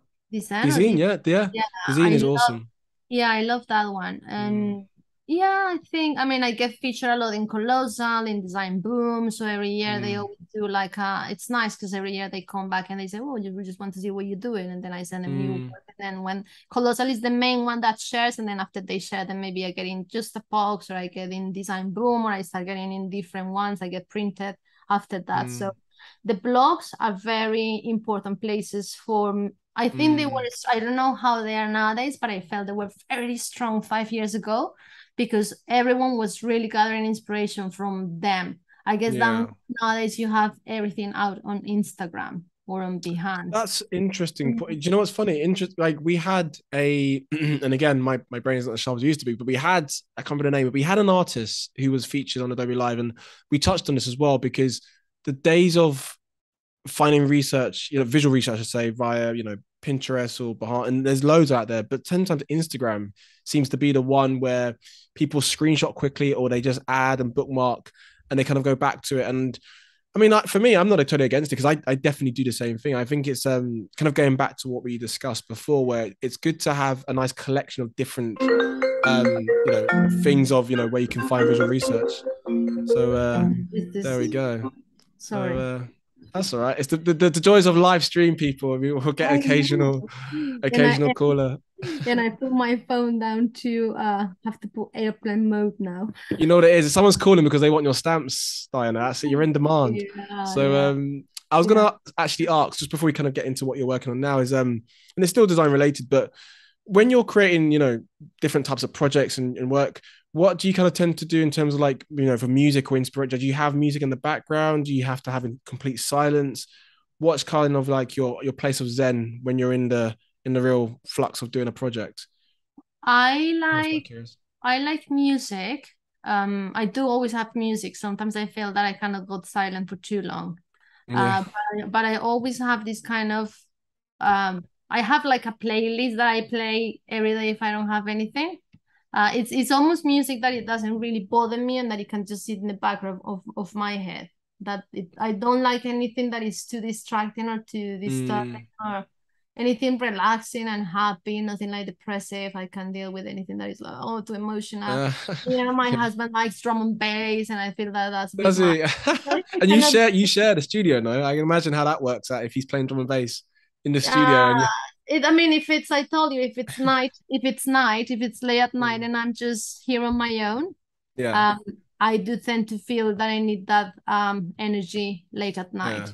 If it's like towards 10 and 11 when I start to feel really, really tired, I need like a boost of energy and I can do with this kind of music I really A like. little pick me up. Yeah, Yeah. but if I just came in the morning and I just want to start, I cannot start with music. So you see, it's Yeah. like moods depending on the day. So in the morning, it's to be really calming. I like Mm. to listen to a lot of bossa nova and like Brazilian music. I find Nice. that, Yeah. yeah, it's kind of like nice. Yeah. And then in the afternoon, I will go for start to get more Mm. building up Depends with on the them. vibe. I can almost picture because I remember, and again, because the beauty of obviously, I mean, I've seen you give me a little tour of your studio before, and I mean, first thing first, you guys have to know Diana's got an amazing studio. You can obviously see parts of it on her screen now, but has an incredible studio. And one thing I've noticed was that there we go, we're getting a little stream. One thing I've noticed is that you mentioned obviously your husband also is in that same space with you, and I can imagine you mentioned that drum and bass, and I can see you on one side with a bit of Brazilian chilled, muy tranquila music, and then you've got the drum and bass hardcore. That's like a line between where it blurs between the difference. Yeah, that's Yeah, for me. That's quite funny. he doesn't come, he comes at night, so we swap. Okay, sure, Because sure. we have a 5-year-old. So then we just do, someone said like we treat him as a baton and then we just pass it over. I We love just the little man's are stuck in between the waves yeah. of music. I love that. Yeah, let So us know in the chat. What kind of do you need music vibes when you're working? Do you have to work? I'm talking like you got a deadline due in the next 2 hours. You need to focus. What is your thing? Are you music? And also, I mean, it's criminal not to mention it, but we also say, I mean, I tend to do it as well, but like having Adobe Live on just in the background because I don't know if you find it, Diana, but sometimes when you can have people having a conversation and you're working, that sometimes is quite nice and therapeutic because it's background noise, right? You're kind of with it, but it's also just background noise. And sometimes I find that helps when I'm working rather than singing along to, I mean, I won't say any particular names, but just singing along to a particular album or track because I get so lost in my own little space. No one wants that. Yeah. I do like having a podcast or like a session, but I Mm, struggle because if you really watching an Adobe Live, you really want to focus on what they are teaching. mm, And mm. sometimes, yeah. So I do like to listen to podcasts. It's really nice Nice, nice, design ones. nice. But the Adobe streams are really good too, because yeah, it feels like sometimes you just want a little bit of company while you're doing That, your work. that's the key. And I think as well the time, because obviously we're both so if anyone doesn't know, so we got Diana who's based in Bristol and I'm based in London. So it's definitely a UK vibe today. But the difference obviously with with the US and the time difference, I always find if I'm having to do quite a late night project or working till a bit late, obviously everyone's gone to bed, whatever. But it's nice because Adobe Live is still very much going on for the US side of things. So it's for me, it's nice to kind of have it in the background. It just feels like I'm not the only one who's working late at night. It's just like it's the world is also still awake. So yeah, please let us know. And I can see in the chat we've got everyone's kind of putting in there what they tend to do. We've got Arby who said, yeah, I always work with music. Good shout. And we've got Anna Diana who's absolutely loving your work and said, hi Diana, you're the best. Oh, from Anna Brake. I hope I'm saying that correctly. So yeah, thank you for the lovely comments and keep those coming in. We'd love to hear them. yeah, please do. So I'm trying to do these flowers in here. Let's see, they didn't come out so well when I did them by hand, but I'm going to try to save them because we can save everything in Photoshop, so that is a good. Yeah. And you mentioned the magic S word there, saving. Like it's a running joke here at Adobe Live, but and I don't know if Anika's still in there, but we always have one of our lovely hosts and designers, Anika, who likes to throwing a don't forget to press save because we are all well, I don't say put all of us in the same category, but I am more so as well prone to occasionally forget the old save as or save. So always save those files, people. You don't want to lose those files. That's Does a it horrible happen to feeling. you that you lose things? I know because I think I'm quite on it like that. I mean, I like I said, I'm a bit of a planner. Like I have like a I'm the kind of guy that will have a save and save as probably version 3 or 4. But occasionally, it slips through the cracks. Because you're so locked in. And I think more so when if I'm saying doing InDesign, because I work with publishing quite a lot, so editorial, and you start your new document, you create and you're working. And then your brain should straight away go to save as, right? So you can just press save throughout and it's calm and it's done. But I know there's definitely been times when I'm working and I'm doing quite a lot. And I definitely save eventually, but I'm like, oh, I'm sort of sailing quite close to the wind here because I haven't saved for like the past half hour and I've just gone straight into it. So let us know, chat. Am I the only one that does? Surely not. I feel like people do that. I'm not the only one. Please don't make me feel like the only one. Let us know in the chat if anyone else forgets to save. But yes, always do a save because it's yeah, it will save a lot of sleepless nights for yourself and I for the have I client as have well. I have lost files by not saving them. I have Uh, I have lost a few that, just you're really into it and then maybe the computer just can't handle it and then just shuts off. And then you are mm. like, oh, You're so almost hoping to that when you log on, it yeah. still like Like pops for up. example, when I am drawing in the iPad, it's really nice because it saves it all the time. So you don't have to Mm. be worried about that. And I'm always out of battery. So it's like I'm doing something, then oh, out of battery, oh, I've lost it. Yeah, but I don't Oh no, save it happens. often. I rather have it in the cloud and Mm. and it just kind of saves automatically as you're working. Very good shout. Very good shout. It's just peace of mind, isn't it? Just knowing Mm. it's there. Yeah, there we go. I feel like we definitely plugged to save. So we are, yeah, we like to save at Adobe Live, but we're good. And I'll say, I mean, again, we always say things in Adobe Hemisphere universe goes very, very quick. And we are perhaps about 20 minutes, 15 minutes until we hit our not say 15 minutes until we hit our artist spotlight. So definitely stay tuned because it's not long now. And it's a good one. So yeah, please stay tuned. But for now, any questions you guys have for Diana, definitely share. It could even be a question based on what music she likes. I mean, we touched on what music she likes, but she mentioned she likes drum and bass towards the evening. Pick her brains on drum and bass questions. Who knows? Um, yeah, Maybe a little maybe fun fact for you, Dan. I used to work at a drum and bass club many, many years ago. Like, I mean, that's a whole different topic for another stream. But yeah, many, many times ago, which is yeah, I think it's nice when you are in the environment for it. yeah, I think yeah. When it's you want a night out. what music do you listen to when you're working? Are you like drum and bass? Yeah. No, well, do you know what? Back when I was like college, like 16-year-old me, definitely I was into dubstep and drum and like heavily, heavily, heavily. But now it rained. So my wife is Spanish, and I'm listening to quite a lot of some Spanish music and sometimes instrumental as well. It's nice to listen to things about lyrics. So whether it's the guitar or things like that being played, um, and it depends on the beats as well. If I need to really focus, you need a bit of an up tempo, right? Like you said, to kind of get you going. So yeah, each to their own, but it's always nice to hear what you guys think as well. Yeah, I think I think music is very, I don't know, important for creativity in a way. Mm, It really helps so much with your mood.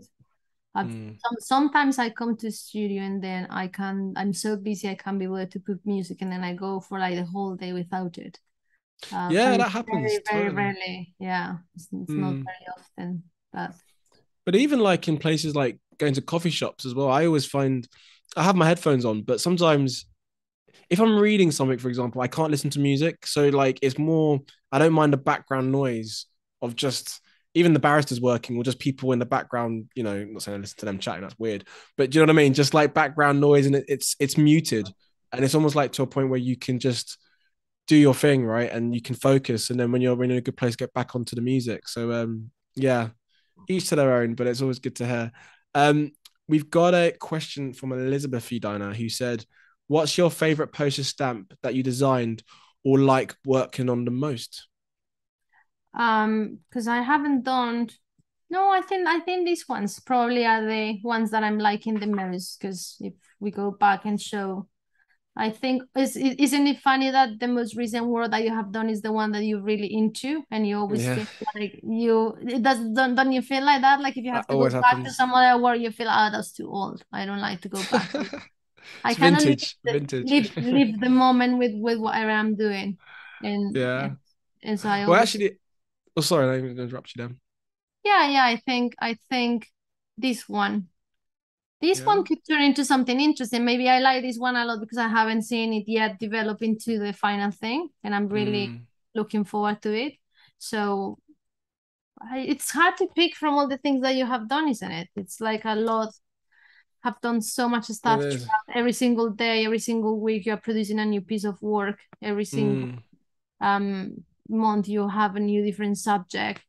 mm, So I do like the things that are challenging, and it's funny. I heard something that Paul Smith, Paul Smith is this designer, and of then he course. said people are not looking to what you have done, but to what you're going to do next, Mm, because that you did it already. So then sure. what's going next? And then it's the anticipation of what it's going to be the next thing that is going to happen. Mm, I quite like that. I get Looking that. forward to the future of what the work will Mm. be. That's a really good point. And it's funny because I don't know if, and again, if anyone in the chat has done this, please let us know. But there's been occasionally where, I mean, I've got my old portfolio in my, in like my family shed from when I was at uni. And it was a while back, actually. I don't know, maybe like a year ago. And I was cleaning stuff at the shed and I saw my old work from like going back, I don't know, 24-year-old me. But it's interesting when you see work from when you were even studying and to see now. And I don't know, like there's parts of you that are like, or parts of myself at the time that think, oh, I can't believe I created something like that. But then I thought, well, actually, for the time when it was okay because that was the best what I could produce at that period. So you shouldn't think of it as like it feels weird now that you perhaps are more sharpened in your craft. It's more of that was the process you went through in that period. So I think that's totally natural, and it's quite nice kind of looking back on old projects. Maybe we don't do that as much as freelance because we're so focused on the next thing that we don't stop, reflect, and digest. It's more full steam ahead. But let us know in the chat if you live here now and again, if you look back on old projects, or even on Instagram, if you're posting stuff on your own social, do you ever do the occasional scroll right to the very bottom and think, oh my gosh, I remember that project? Yeah, let us But know. I think it's nice what you're saying, because I feel with my work I'm always informing the new things from what I've done before. And Mm, sometimes you feel like 3 years ago I wasn't able because I didn't have that skill, but I have that skill now. So I can exactly. really push. So like I love to archive all my work, everything that I have done, even if it's like not nice, or because you don't do like good looking things all the time. You always do like things that are really good and then things that are not good at all, but you need those in there because Mm, they are potential ideas that could develop in the future to something. And when I look back into those, I always feel like there is so much information and so much potential to turn that idea into something really good. mm. So I do like scrolling back on my Instagram to Yeah, feel it's good. yeah, to feel like, yeah, maybe there was something important in there that I could. Mm. Or sometimes doesn't it happen to you that you look at something that you did before and then you feel like, I will have done this like this way because Yeah, I know to do this. Yeah. exactly. It's like a trip down memory lane, right? I think it's a good thing to do. And it's one of those ones where we perhaps can't do it as often because life kicks in, we're forever working with different clients. But even if it's like an annual thing, like I know I definitely tried to, even with freelancing, because I'm fairly new in freelancing, spent like at the end of last year kind of looking back on old projects and, just thinking nothing to post or to share on social media, just more to think from a personal, feeling, happy with what you created, and even more importantly, the work that you've done and the impact it might have had on the community or for the client. It's a refreshing experience, I always think. But let us know in the chat again if you ever found do that, or maybe this has given you inspiration to actually go look in the shed, in the attic, wherever you might have your old artwork, and dust the cobwebs off and share it. Please do let us know. And on that note, we're about 5 minutes, I'd say, until we and dive into our artist spotlight. So you're in a good place for being inspired. So stay tuned because it's a good one. Yeah. Yeah, I think keeping things is good in the beta because you never know when you're going to need them in the future.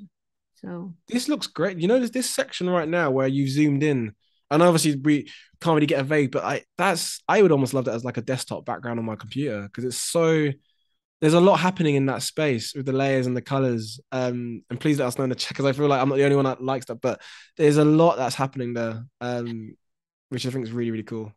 yeah, it's Just like fun. honing in on it. It's quite raw in here if you look at it from up close. So, Yeah.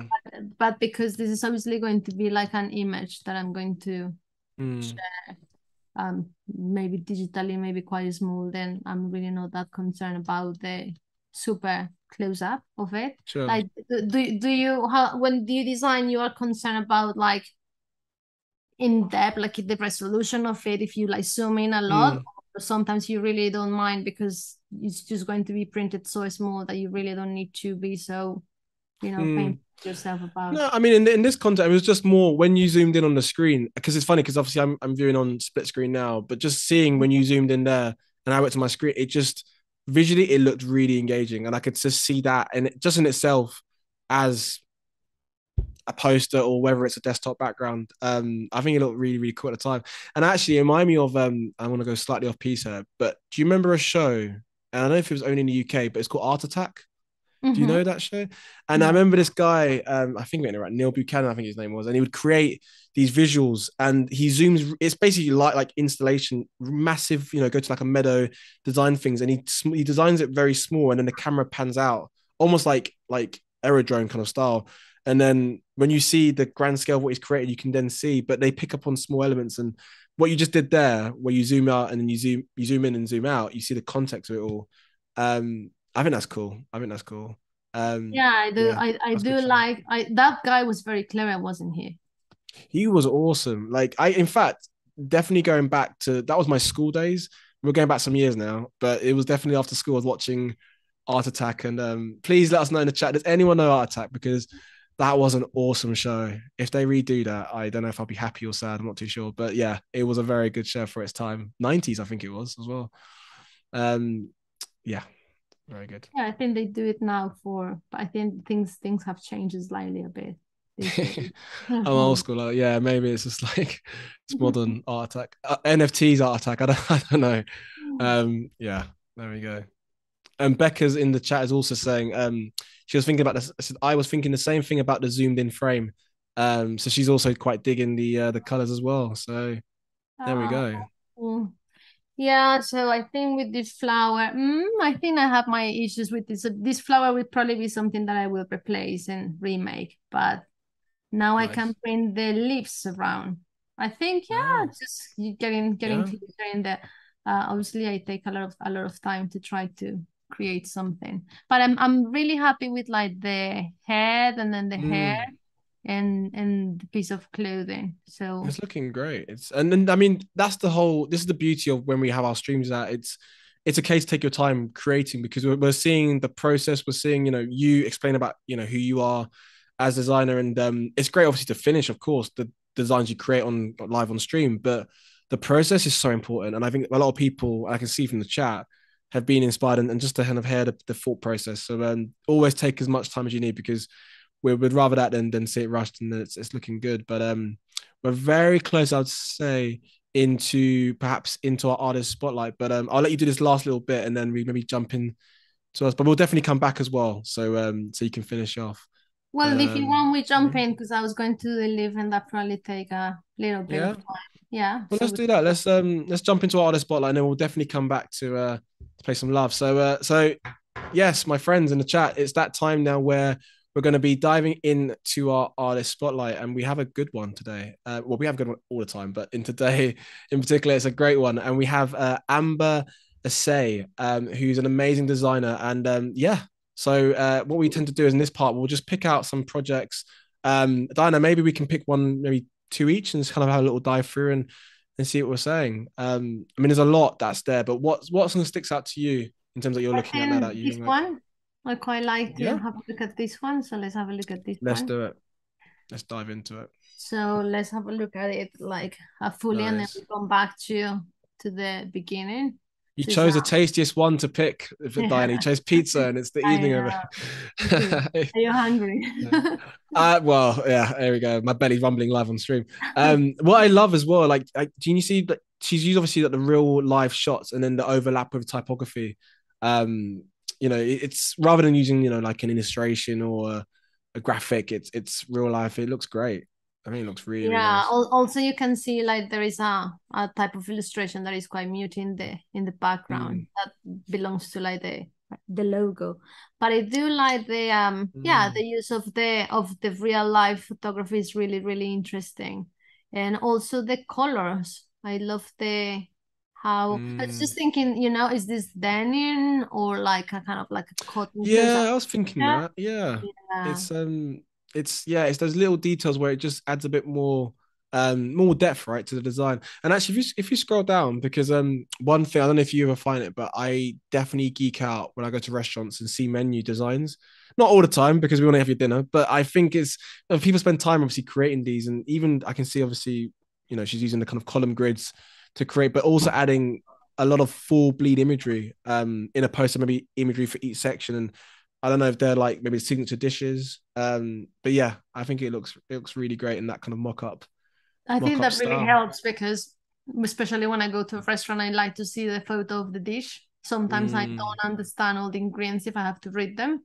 yeah. Also, you have the categories in red, which is really very easy to spot, the types of ingredients if Yes. you want like salads or soup. I think that really draws you in.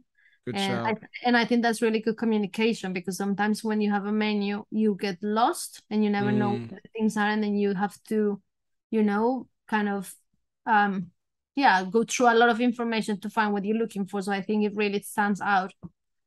yeah. No, definitely. Just scroll through and it's not. I mean, I'm curious to know if this was printed actually. It was just because again, mock-ups. We always tend to when we see designs, we see them on mock-ups, and again, that's always a good one because it allows you kind of. There we go. It's a good example of a good mock-up there, but it gives context to how the design will look. Almost like a selling technique as well to clients. So, we're definitely a soft spot for mock-ups at Adobe Live, and yeah, these looks great. I think she It feels also like a like, real thing. yeah, she also likes textures, so you can see Mm, textiles, wood, you can see brick. So I mm, think that really kind of makes it more relatable because then you understand it as a space, yeah, like restaurant as a space, and then the materials really help you. I wonder if the interior was probably informed by yeah. the That's a good guide point. or if the guide informed the interior, because often when you see a little experience of something, it's related with the interior is part of the branding as well. Mm. That's a good point. And what's quite cool, even scrolling from the top to bottom, we've gone through so many different types of deliverables, whether it's print, website, digital, billboards. She's really covered pretty much most basis of how a project or brand should kind of work across. So that's an awesome one. Should we dive into perhaps another one? We'll do one each. And I'd say for my one, can you scroll up a little bit further? What else is there? Uh, I mean, there's some good choices there, right? I like the Can we go to that top left one actually? Top left hand I've corner. left this one. Yeah, let's have a look at that one. My Okay. brain sees prints. I'm like, it's nice. Yeah. Okay. Yeah, Let's have a look. nice, simple. So this is about, let's have a look. Okay, it's kind of like a I think it tends to person. be at the bottom sometimes. Yeah, it's like It feels branded. like a brand, Mm. clothing maybe. Let's have a look. It feels very, yeah, kind of like a lifestyle. But I don't know. It Mm. could be like, what could it be? I think what's nice as well is, I mean, it's yeah. I think towards the end you usually have the information, but what's cool about this, it's clearly an outdoor project, and even adding that the kind of leaf that kind of creeps over the design, it just adds. there's something about doing that than just having a plain mock-up on a colored background. It just adds a bit more of a, I don't know, you immerse yourself more, I'd say, with the design. I So yeah, think that you're that's a right. cool one. Yeah, I think the leaf really and it's a very simple detail. It's not a Mm, lot going on, but it really connects you with the outdoors and kind of exotic. exactly. Because it's an interesting leaf, you know. It's not like an oak Yeah. or it's kind of a palm with something you will see like if you were, I don't know, in Mm, the beach. Yeah, and everything looks kind of very beachy and very green and yeah. nature-like, very summery. I'm Um, getting those summer vibes, definitely. mhm. I'm And getting it's those nice summer. vibes. You Summer don't see summer in there. 2017, you're taking us back, Amber, you're taking us back. So we dive into perhaps another one. So your last one, and I'll do one Yeah, more and then yeah. we do. What do you Let's do fancy? Locust Volume 2 because there could be a compilation of things. Ooh, So okay. this is something I find that is very tricky in a way because you have very little information to create something that stands out. So how Mm, are you going to play that? Um, but she's got really good examples because you see the sometimes it's a big text with like a really small detail, and you have mm, ones that have like more iconography, hand lettering. yeah. How even typography? I mean, the word room as well. How it connects, and I mean that's the beauty of when you're working with with logos in that design where it's you can try different fonts together. If it's a serif to sans serif, but also how they combine together. I And of do course, like, legibility is key. yeah, I don't like these jades. How do you say that? Jades or jades? Um, J- oh, Jades, I'd say like a silent E, maybe, Yeah, yeah. I But do like because it's very simple, very clean. but it still have a lot to it. Mm, Also, it's easy, I guess, like to because sometimes when you have a logo, you also have to think like in the ways that you're going to place it within like a, very like true. a presentation, envelope, Mm, things like that. And sometimes when mm, you have a lot of details, it's become more difficult to find that space where to fit it. So when it's just like mm. one word, it just fits anywhere really easily. This is What's really great as well, that one just before as well, which was with the icon. I think those projects, those logos, I should say, are awesome because you made a very good point about how that design will fit across the different, deliverables. Whether it's it could even be iconography for or for say Instagram and the profile pic. But what's nice is that you can imagine if the words are not being used, it's simply just the icon. And that could be used for letterheads. It could be used across anything. And then when you've got a bit more space, you can actually use the full branding. So it allows you to kind of have two different ways of how you can communicate the Mhm. same brand. But yeah, it looks really great.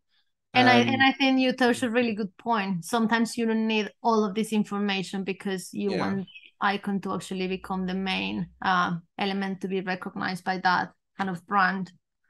And it's exactly. yeah, it's really clever also the way she put it in here. Mm, Everything. This is lovely too because it makes me feel about like fields in yeah, very simple line work. definitely got that vibe. So perhaps we'll choose maybe one more, and then I mean, I feel like we could just browse quite a few. But question is, okay, I think I found my favorite one. Being very much print. Can we go on the design variety one, please? It's right. Yeah, that looks nice. I'm already seeing print. Yes, that looks good. This I'm looks really digging this nice. one. Very. I can see almost a running theme where I think, and I don't know if Amber's in the chat, but she clearly like and is very good at typography. Her choice of type, how she works with it as well, and the color palettes is great. I'm really liking that. Because it's very clean also, but it's very elegant. It doesn't feel Mm, crowded. It feels very and I think you're right. She's using a lot of different mm, type to create the main artwork. mm. And I think It's that's tricky. difficult sometimes, don't you think, to choose so many? I was just gonna Mm, say, yeah, that's a very good point because you don't want to overkill with too much, but the balance.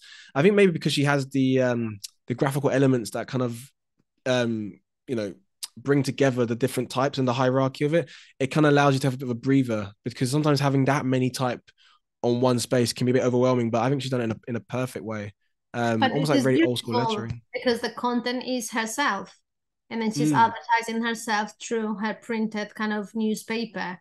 So I Yes, think it's very good it's point. really, really nice because you see she has all the icons in here that says all the services that she can freelance for. Yeah, And that's then awesome. for her photo, that is also not like a typical photo, where it's like an illustration of all the things that she can cover with her work. That's So very I think cool. is, like if I get this, Yeah. really, really, I would really like to get something like this. Look at this. Who This needs a CV when you can get like a nice, I know beautiful newspaper? I would highly employ you. Definitely, definitely employ you on the you basis of can that. do, but I think this is a clever way of showing yourself. Actually, you It are is. using all the space to Mm, produce different type of work and show all the range that you can create as an artist or design. for And then sure. you have the lovely card in here, like perfectly fitted with Yeah. the, the constraints of the. Amazing. Well, Amber, I mean, absolutely beautiful work. I can see as well in the chat. Lovely audience are absolutely loving design. So thank you for being an artist spotlight. And again, for anyone who would like to potentially be featured for our next artist spotlight, or even yourself, there's a nice little tab in the Behance chat, artist spotlight. If you click on there, you have the opportunity to recommend yourself or another awesome creative. And who knows, you could be on the next Adobe Live, and we could be celebrating your work too. So definitely get submitted, and yeah, we love to see your work. But Amber, amazing work, very very cool designs. But we've got a bit more time. Should we perhaps dive into your last little bits that you're working on, Diana, and then we'll kind of do like Yeah, a nice sort of wrap up in like 15 or so minutes, 15.6 minutes. There we go. maybe So precise. I'm going to add one leaf, and then maybe I go back to the design of the fish that was finished, and then we can just look back to that Nice. one. And Sounds then, good. yeah, I probably will finish this off tomorrow and be able to get it right. It's also those things I feel that they take time Mm. to understand. And then you have to, my mom always says, just stop looking at it for a couple of hours, Yeah. come with fresh eyes. Like if you really have the time sometimes. Did you Just say look. your mom says that? You said. Yeah, my mom says it whenever I'm I working love on that. something, and then I get really, Yeah. tired, exhausted. She said, like, no, you need to just stop looking at it. And Mama then just knows best, Diana. Mama knows best always. and then I do that. It's funny because now when I come tomorrow, this probably will be the first thing that I will look at in the morning, and then I'll be, I think I need to change this. Don't, I mean, how do you do when you design? Do you take time in between, or do you just throw the whole design at Mm, once? it depends. It depends. With editorial, because primarily that's kind of what I'm working. I can get so lost in it. I know I can, and I think it's one of those ones where it's probably healthier to stop every now and again. But I'm so in the zone that 2 hours could easily fly by, and I wouldn't even realize. Um, but yeah, it depends on the yeah. If it's a much more lengthier project, I'm working on a hardback publication, and yeah, that needs time to digest and space yourself out. Which I think is perfectly natural. I think for me as well, stepping away from the screen is also quite healthy for mental well-being purposes, but also like we touched on before, getting inspiration from other places. Just the screen is so important, and then that way you produce better work as well. So Definitely. on the topic of just resonating from what your mum said, Diana, I echo that too. Thank you, Diana's mum. Yes, definitely. So Yeah, just get off it for a little bit, and mm, yeah, sleep over it, and then come on the next. Because I always find that some designs could be very frustrating. Some come out mm, really, really easily, but I feel that sometimes there are ones that don't, that you fight a lot with them mm, in order to get them out, and then sometimes they wouldn't even work. You just have to drop it and then just start from another point of view. And I very true. that happens to me a lot with different type of work that I do. There are things that some days are very, very much better than other days. Mm. I would So say, Dana, we're about because I want one thing I want 100% is to make sure that our lovely audience can follow up, even after the stream is done, with the work you're doing. And you mentioned that you'll be working a bit more even tomorrow. Not for a stream, my lovely friends, unfortunately, but more like on a behind closed doors. But I feel like maybe they can follow up on social. But I'd say we've got about maybe 5 minutes, and then we'll do like a nice little. I know time is going so quick. I'm sorry, but maybe we do like a nice little 5 minutes, and then we do like a how our audience can maybe catch up with you as well. yeah, Yeah. so maybe I come back to this one and then just show this is This is what I came up. This is one that is a bit more refined. And as I was Okay. showing you, I was using the vector file, but then towards the end I realized this fish was really very confusing. So I decided to just because it's a Mm, stamp, I was thinking maybe I don't need to put too many elements, but one element that looks big. And mm. then I did some color combinations. Let's just wait a bit, and then I can show you. So I Your did. desktop is so tidy, Diana. There we go. Getting Yeah, a getting in nice. there. So this is the first one that I did, which is the Sure. color that I use. But I felt, you see, this is what I was telling you. I had to go and sleep over it. So when I came Mm, back, I could just, and then I came back to this one, which I think is probably more my favorite than these terms. yeah, that looks cool. But then Mm, this is the what's interesting is that I can manipulate the work in Photoshop these days mm, because it will allow me to even change everything if I wanted, mm, and then just doing all the work in the computer. So I think this mm. is this is a skill that I really want to master with time. We could do a I know we promised yesterday a little poll, but I know time is of the essence sadly today. But we could do, very quickly do now you've got two options left and right there is in the chat. You know, which ones do you prefer, the left or the right design? You know, you can put that in a we would usually do a poll, but maybe just put in the chat, you know, are you left, are you right? Which designs do you like? Yeah, would love to know. For me, it's tricky because I the green makes the most sense potentially, but then just because not necessarily actually, I do like the left. I think maybe because the color palette it just kind of merges in quite well with the fish and the scale. But yeah, let us know in the chat. Are you team left? Are you team right? And then we'll let us know. But yeah, please keep going on, Diana, and I'll feed that into you in a minute. I feel that the green, I don't know. I feel that that this is, it draws you in more, but it creates more conflict within the Mm, color. I feel this one is a bit more calming for me. But I don't know. Sometimes it was really hard to try that because I wanted this piece to become purple and I couldn't mm, transfer it to purple. So this is the closest that I get. And then yeah. on the option, I had the two fish together. But when I did this, I think, another thing that was interesting is that from, having all the elements Mm, digitalized, you can produce so many different variations of the same work as to you can have the one in purple and then the mm, one in blue and just replicate, and then the fish becomes a digital asset that it can be used in many other ways. So if I wanted to create an aquarium or if I wanted to create like tropical fish, then I mm, have it um as an element that I can pull in anytime. So I think this way for me, it mm, feels I started making everything handmade 10 years ago. And I don't think that I used the computer for any reason. So everything was hand draw, hand cut, hand produced. But then mm, as the jobs starting to come and the demand became higher and bigger for my work, then I start finding all of these digital resources as how I can get like an extra machine to cut the pieces, how I can, make sure that I plan all the work in Illustrator so that I can cut many times and replicate it many times. But mm. now this stage that I am is when I am arriving in. I have a little bit of a nostalgic feel to this because I like to keep all my pieces physical. Yeah, It's nothing for me more exciting than finish the piece physically and be like, this is it. I But get with that. this Yeah. project, I Mm, couldn't get to that mm, stage. So these pieces are little pieces physically, but mm, they were only put together digitally. So this imagine it will only exist digitally. It wouldn't exist mm. paper collage in real life. And I I get think, that.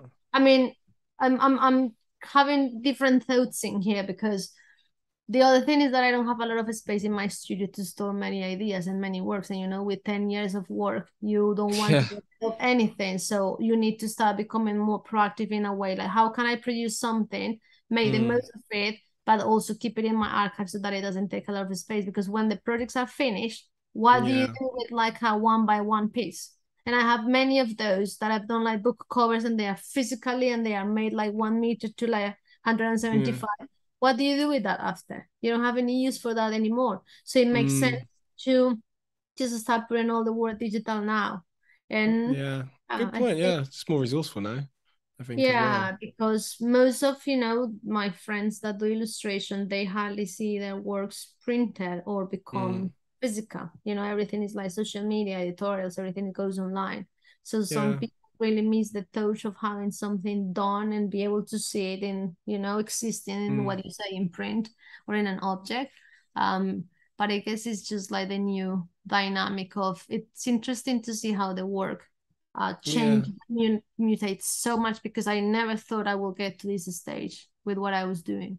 That's all. I think it's cool to hear that process where things is organically happened for you, and I think it's been amazing over these 2 days to kind of see that process. And actually, just before we maybe do like a nice little, how people can catch up to find out who you are. There seems to be an overall winner with the left or the right, and the left one seems to be the one in the chat which everyone's kind of going to. So there we go. Team left has Ah, overwhelmingly won. So that's great to know. But Diana, I know we've got about maybe 4 5 minutes left, and I would love our audience to know how they can reach out to you. So do you have like a Instagram you want to show or website so we can get some sure. call to actions? Let's go and share because that'll be really nice if anyone is interested in seeing the final pieces or seeing all the Mm. type of things that I do. You can reach me on Instagram my long name, which is Diana Beltran Herrera. And then here I share a lot of things about my studio. I'm doing these Mm. reels where I share the process. I think some people find that interesting. I also share, because sometimes the work takes a lot of time. So I also like to share different progress of how the pieces are turning up. So I have like Mm. sketches, or then I have different like bits of elements of things that I'm working on with color. If this one didn't show up. That Yeah, Fox one is so cool. I remember when I first knew I was hosting and I sort of thought I was like, oh my God. I showed my wife this and I was like, that's insane. Like I am really obsessed with your work. I think I'm excited to see the final piece of from today on social media, how it kind of looks, or your website. yeah, and then Um they can find me Amazing. also on my website, which is doesn't go with the webflow actually. It's just Diana Beltran Herrera. It's because I get the editing of what I can. Yeah, so in my website you can see the different projects. I also have a Mm, thing called a blog in here, which I found that was really nice. helpful because I Yeah. can put the articles where I've been sharing blogs or in magazines, and then just little things of progress that I don't feel it fit to a category like a project as such or Mm. a piece of work. So just things about my studio, things about my work, and then I also have like my projects, which is like a compilation of all the things that I do. So you can scroll down through kind of like a gallery and see all of the That's so cool. different Wow. That elements. is very, very cool. You must have so much fun designing those. I feel like how could you not have fun with those? Because they are amazing What do you pieces. I mean remember, making these bets? yeah, like physically like creating these elements. Like they're amazing. Like they are, and I can see in the chat people are absolutely adoring your because I know you've got the online cartel. You got a shop now as well.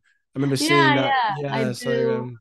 I do there we have a go. shop in here, which is every now and then someone comes and buys. Oh, so I have products. I have like I made these games Nice. for this brand called Gaussian, and then it's like Ah, my element as illustration, and we're doing different. So there is a puzzle, two puzzles that are launching in the autumn, which I think nice. is going to be really exciting. And then yeah, I have some photography. Some people find the photography interesting and they want to hang them in their walls, which I feel really, Yeah. happy about.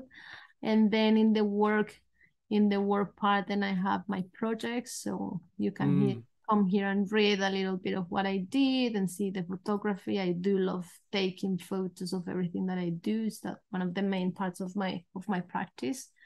So Mm. it's Beautifully created for sure. Like very, very. You can tell a lot of details got into the composition of how everything is laid out. And I feel like it's a reflection on your personality as well. Like you mentioned, like you like everything quite neat, organized, and your website perfectly reflects that. And actually, if you've seen all these amazing work on shops, just putting out there, guys. Christmas is not far away-ish, so get those Christmas presents potentially for.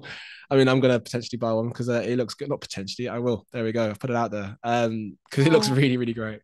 It looks really, really yeah. great. But My brother did this one for me, and it was very hard because when we were talking about how to put information together and how we yeah, create the system of the website, it was very interesting to come up with what was the best nice. vision for it. So this is what Awesome. we have. Well, So that's Diana, I mean, it's there's 2 days. Where have they gone by, right? It's gone quick, but it has been insane to see your work process, and I feel like hopefully I echo everyone in the chat who's really enjoyed these 2 days and to see your work process. But just gonna give you guys a nice little wrap up before we go to bed. Or depending on which part of the world you're on. Adobe Live will be back tomorrow with our evangelist for a full day of masterclasses. Followed by a new episode of Office Hours with Nick Longo and Andrew Horsriddle. And also, if you want to take your design skills to the next level, which of course you do, who doesn't? Join Delta Tango Mike at 9 a.m. Pacific time and James Bonanno at 2 p.m. For the latest show on pro tips. And then you can take a bit of dig deep a bit into the learning techniques, into the different apps that they'll be working on too. So definitely follow that live stream and join them on the Discord voice chat to continue the conversation and ask them questions directly. But on that note, Diana, it's been my absolute pleasure to host you. You've been awesome. Have you enjoyed it? yeah, it's been Yeah. great.